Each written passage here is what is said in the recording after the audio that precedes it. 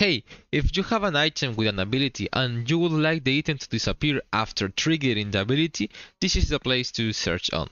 In this case, I have a TNT. With right click, it summons some particles and it makes damage around. I want this to disappear after one use, but if I trigger the ability, it explode, and nothing stops. The item is not disappearing. So, what is wrong? Let's edit the item, and I can see that usage is -1.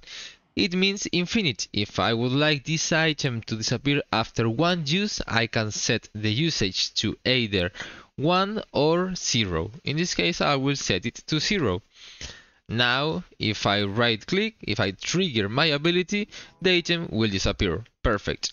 But what if I would like the ability to trigger 5 times? Okay, edit ASD, in this case my item, and usage I will set it to 5.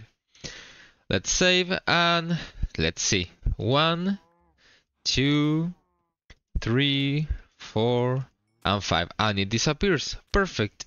What if you would like to could be able to see how many usage does the TNT has?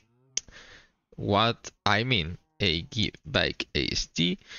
If I use it, it says remaining usage 5. I will edit that message. How? First of all, I have to hide that usage.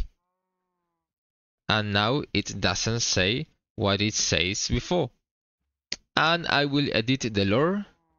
And in the part of one usage, I will add the placeholder of usage.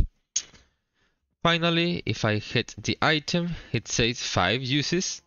In this case, I miss the S. 4 uses, 3. I will add it in the part of uses.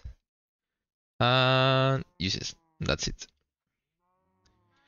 If I get it again, 5 uses, 4, 3, 2, 1, and 0. And that's it.